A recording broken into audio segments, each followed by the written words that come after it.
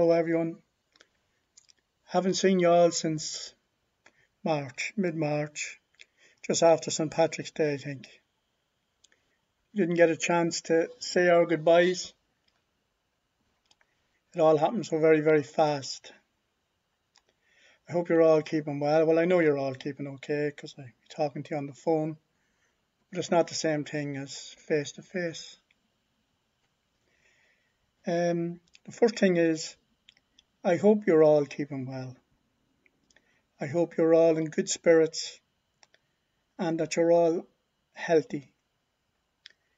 I think so far we've done well. We're nearly out of it. I think we're nearly out of it. The lockdown has been really, really tough. Really, really tough. Especially for those living on their own. But I want to say now, I think maybe we can see a little bit of light at the end of the tunnel. Hopefully, as the summer months come, we're going to be all right. What's going to happen in September? I really, really don't know for sure, but I'm hopeful that things will keep improving and that we'll be able to get back to classes. I want you all to hang in tough. Don't give up on your classes. Whatever you do, don't give up on your classes.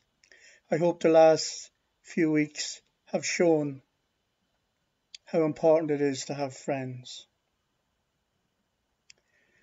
Myself, I'm going to be taking it easy in the summer.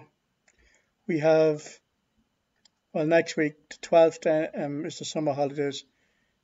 We have 2 months to prepare for September. In September, I'm hoping we can get back to normal.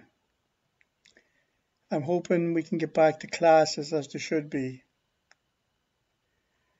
Remote learning is a possibility, but I'm hoping we can get back to normal classes. I want you all to stay safe, stay healthy, and look after each other. And I look forward to seeing you all in September in class, and that's really it. God bless.